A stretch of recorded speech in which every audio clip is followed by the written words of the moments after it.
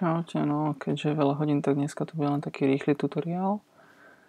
Niečo pre začiatočníkov, čiže ukážeme si klávesové skratky, také základné vo Photoshope a využitie masiek.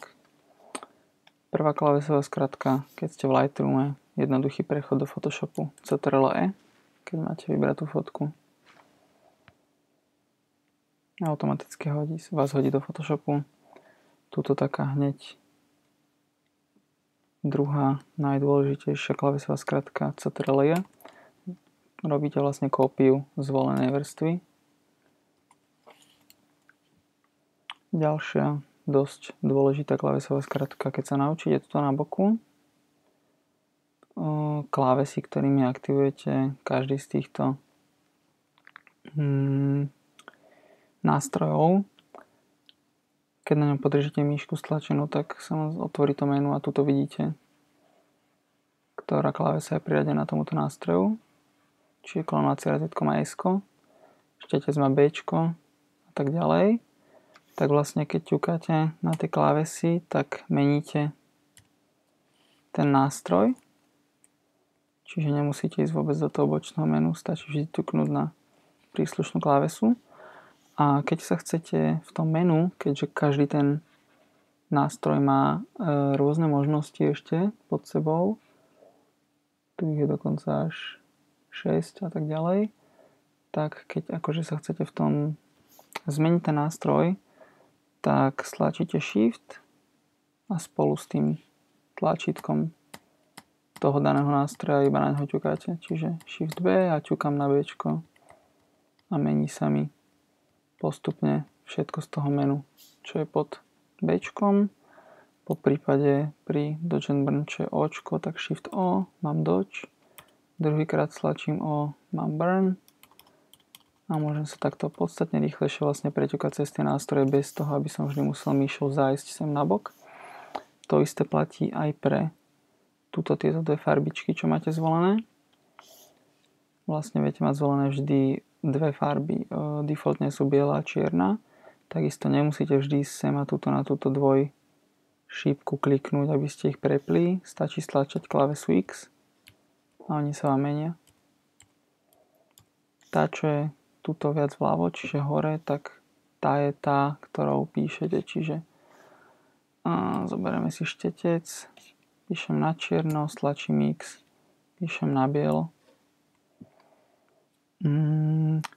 Ďalšia super vec, ak chcete vytvárať skupiny, tak zase cez komandy si naťukáme viac vrstiev a teraz si ich označíme Shiftom a do skupiny dávate vrstvy s krátkou Ctrl+G a vytvorí sa vám vlastne skupina, ktorú viete ovládať ako celok. To by bolo z takých základných skratiek asi všetko. Prejdeme na tie masky. Masku aplikujete týmto tlačítkom, tuto dole. Keď na ňo len tak kliknete, zobrazí sa vám biela maska. Tá je vlastne taká, že nech na tej fotke tuto spravíte hocičo, aj sa to zobrazí. Ako náhle by ste mali čiernu masku, tak vlastne to, čo spravíte na tej fotke, sa nezobrazí, lebo je to zakryté tou maskou. Či by to zostalo, rovno si to ukážeme. Vytvorím si vrstvu a aplikujem na ňu napríklad Vibrance. Bum, naschvál to preháňam, len aby ste to videli. Ak tam aplikujem bielu vrstvu, nič sa nedeje, zostáva to takéto. Ak tam aplikujem čiernu vrstvu, tu dávate cez Alt a zase kliknúť sem. Vidíte, vlastne dostali sme sa na pôvodnú fotku, lebo tá maska mi prekryla vlastne tú moju úpravu na tejto vrstve. A ak chcem tú úpravu odkryť, či už celkovo, ak chcem odkryť celkovo, tak prepnem sa sem zase na tú masku, stlačím G, čo mi vlastne túto vľavo v menu aktivuje toto vedierko. Mám zobrať tú bielu farbu, to je správne, tuknem. Vyplní sa mi vlastne celá maska bielou farbou, tým pádom sa zobrazí tá moja úprava. Poďme naspäť, tak čiernu masku máme. Ak by sme chceli, ale toto je hlavná výhoda masky vlastne, Ak chcete vlastne len selektívne nejaké konkrétne miesto upraviť, tak si zoberiete štecec a do tej vašej čiernej masky bielým štecom začnete kresliť. Tým pádom vlastne odkryjete len tú časť, ktorú vlastne vy vyfarbíte tým bielým perom, teda bielým štecom v tej maske, tak tá sa odkryje a vlastne zobrazí tú úpravu, ktorú ste na tejto danej vrstve urobili, ktorá je vlastne na zbytku fotky prekrytá tou maskou. Čiže v tomto prípade napríklad, chceme krásny oranžový ksichtík, tak štecom odkryjeme masku v oblasti tváre. Výhodu to má v tom, že nemusím vlastne rušiť celú vrstvu, ak sa mi to nepáči. Stačí opätovne zobrať čierny štetec a znova to prefarbiť na čierno tú masku. Bum. Takisto si viem len korigovať vlastne tú mieru toho, ako veľmi odkryjem tú masku. Mám ju čiernu, zoberiem si biely štetec, ale opacity toho šteca zmením zo 100%, dajme tomu na 20, 21, to je jedno. Teraz, keď začnem vyfarbovať tú vrstvu, tak vidíte, že tá koža chytila oranžovejší nádych, ale nie taký výrazný. Lebo máme vlastne len 21% odkrytia tej vrstvy a tuto v tej vrstve vidíte, že nie je to sito biele, ale len také šedé. Ak zase cez to isté miesto prejdem, tak tá šedá zbledne. A zase zbledne. Už som to prešiel 3-krát, čiže by som mal mať 63% odkrytie tej vrstvy. 4-krát 84, 5-krát sme na 100%.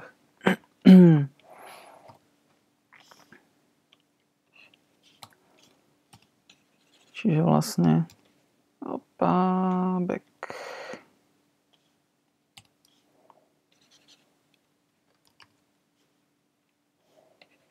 Práca s maskou je veľmi jednoduchá a takýmto spôsobom viete vlastne úplne lokálne upravovať len tie veci, ktoré chcete. Len dávajte bacha, ak ju budete používať vlastne na zosvetľovanie. V rýchlosti si ukážeme, čo myslím.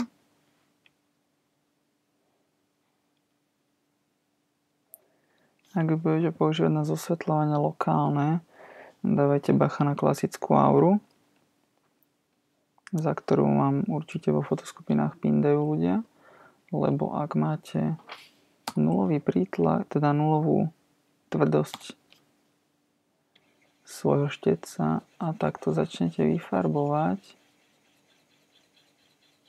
a zosvetľovať, čo chcete, tak keďže ten štetec má nulovú tvrdosť, tak vlastne sa vám zobrazí takáto aura. Nepôsobí to pekne, nie je to prirodzené. Ale keďže pracujete cez vrstvy, není problém. Zase zoberete čierny štetec namiesto bieleho a tuto vlastne naspäť namalujete tú masku a tým odstraníte tú auru okolo zosvetleného objektu. Nič zložité, trvá to pár sekúnd. Tak. A zostala vám vlastne zosvetlená osoba, ktorú ste chceli mať. Tie vlasy sú možno trošku priveľmi zosvetlené, tak si stiahneme štetec na 24% a prebehneme párkrát iba cez vlasy. Tak, sú len trošku zosvetlenejšie, neúplne.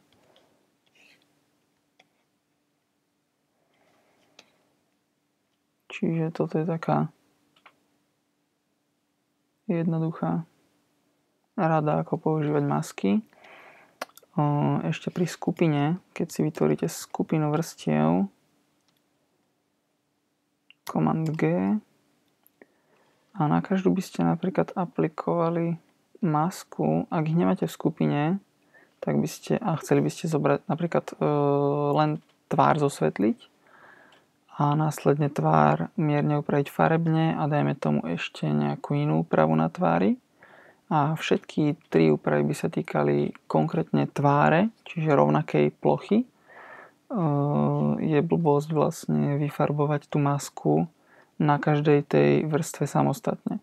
Oveľa jednoduchšie si takto tie vrstvy dať do jednej skupiny, ťuknúť tuto hore na názov tej skupiny, stlačiť Alt, ťuknúť na vrstvu a vlastne získate čiernu masku pre kompletne celú tú skupinu. V tej skupine zostanú vlastne tie vrstvy s bielými maskami. A táto horná čierna, teraz zoberete zase štetec biely a vyfarbíte tú oblasť, v tomto prípade napríklad tú tvár. Dáme si vyššiu opacity, čiže 100%, vyfarbíte tvár a tým pádom vlastne teraz nech aplikujete hociakú úpravu na hoci ktorú z tých vrstiev, čo máte v tej skupine, vždy sa to prejaví iba na tej tvári.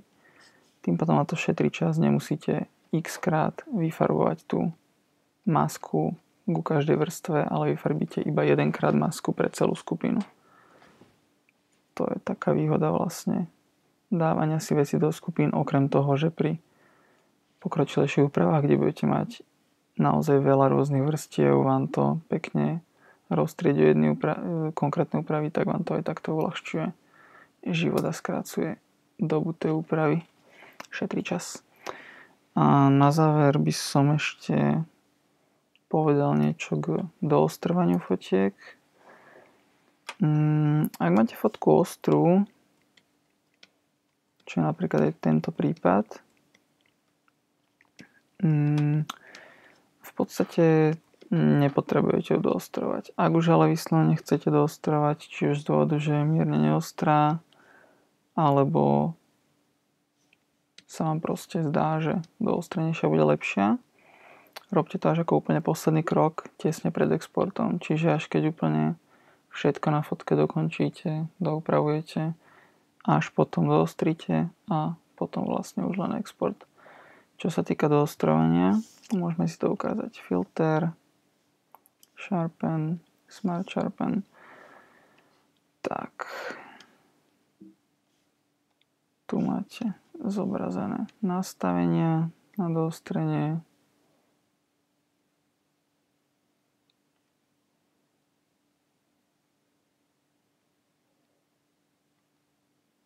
Vidíte, že keď ju vypnem a zapnem túto úpravu, tak tá fotka sa naozaj dosť doostrí.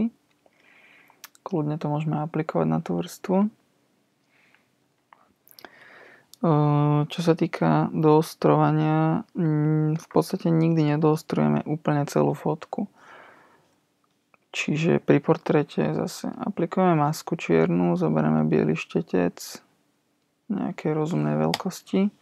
Pri portréte vlastne pleť retušujete z toho dôvodu, aj bola krajšia, tým pádom ju nepotrebujete nejak doostrovať, aby ste zvýraznili dané póry a vlastne vám vyhovuje to tá mäkkosť tej kresby na pleti, netreba ju nejak zvýrazňovať, preto vlastne doostruje sa obočie, oči a myhalnice a pery. Po prípade ešte táto kontúra nosa sa môže doostriť. Tak úplne to stačí. V tomto prípade, respektíve ešte vlasy, ale v tomto prípade sú vlasy dosť nenápadné, tým pádom ich doostrovať netreba. Ale môžeme, keď už teda. Čiže pleť nehávate tak a doostrujete len oči, obočie, pery a teda. Následne už potom vlastne následuje iba export a pri exporte ešte teda možno takú všeobecnú radu, lebo to sa tiež dosť veľa ľudí každú chvíľu pýta, čo sa týka exportu na Facebook, image size, a zvolíme si pixely ako jednotku na dlhšiu stranu, čiže tu, kde je to väčšie čísielko, 2048 pixelov. Ani o pixel viac, ani o pixel menej. Resolution môžete nehať úplne hociaké. Má to zmysel riešiť, ak idete fotku tlačiť, nie ak ju dávate na Facebook. Tým pádom meniť ho vôbec netreba. A dávate OK. Fotka sa vám teda zmenšila na 2048 pixelov na dlhšiu stranu. A následne, ak idete dávať fotku na internet, žiadne save as, ale export, save for web. Otvorí sa vám takéto väčšie okno. A v ňom v podstate nič neriešite, len ak to ide na Facebook, tuto v kolónke kvality si nastavíte 84. A ak ste teda nezmenšovali fotku pred tým, čo som ja teda teraz urobil, ale teda nemusíte to urobiť, lebo dá sa to aj tu. V tomto okienku by ste zase prepísali to číslo na 2048 pixelov na dlhšiu stranu. Vzhľadom na to ale, že ja som to urobil ako samostatný krok, tak už to tu máme, čiže to nemusím teraz robiť. A následne dáte iba save, fotka sa uloží. Ešte som niečo chcel a momentálne si neviem spomenúť, čo to bolo. Čo to bolo?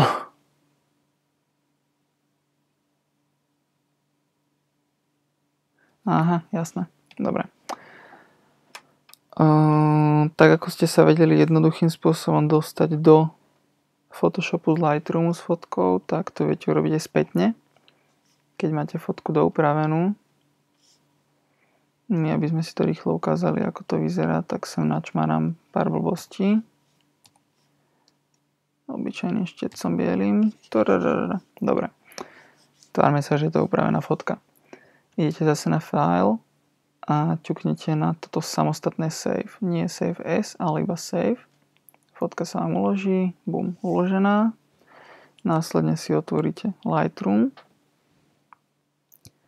A v Lightroome uvidíte vlastne dvakrát, takto je tu roztvorené, že jedna z dvoch a tu je druhá z dvoch.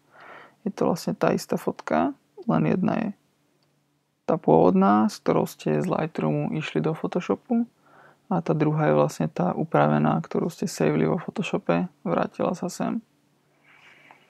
Keby sme vo Photoshope, môžeme si tu zatiaľ zavrieť toto okno, keby sme teda zase niečo urobili v Lightroome na nej, už na tej upravenej. A teraz by som si povedal, že OK, chcem ísť ešte zase do Photoshopu, zase iba Command E, otvorí sa nám takéto okno, keďže už je upravovaná. V takom prípade áno, chceme použiť vlastne zmeny vykonané v Lightroome, čiže toto prvé okno zaškrtávame, teda túto prvú možnosť a dáme Edit. Zase sa nám otvorí táto fotka vo Photoshope, ale už sa nám otvorí tá upravená z Lightroomu, čiže naozaj sa dá úplne bez problémov behať. Tu zase môžem niečo upraviť a zase ak chcem ísť naspäť do Lightroomu, iba Save. Otvorím si Lightroom a už ju tu mám. A všetky tri vlastne vedľa seba. Jedna, druhá, tretia. A viete si ich zbaliť, keď ťuknete na to jedna z troch. Tak vlastne si ich zbalíte, po prípade si ich viete rozbaliť takto vedľa seba.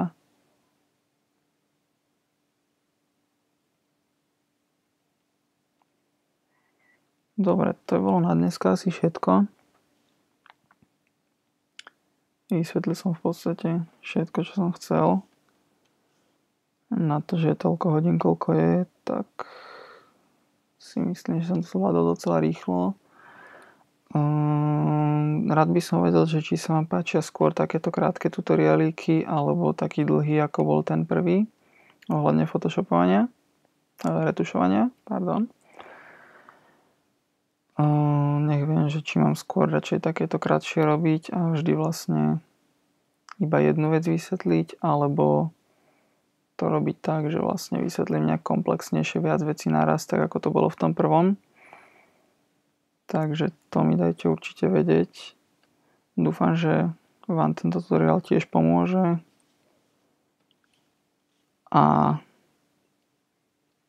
hádam sa vám bude aj páčiť a dúfam, že je zrozumiteľný, lebo už je naozaj strašne veľa hodín a ja ledva držím oči otvorené, takže Dúfam, že ste aspoň niečo rozumeli. Majte sa.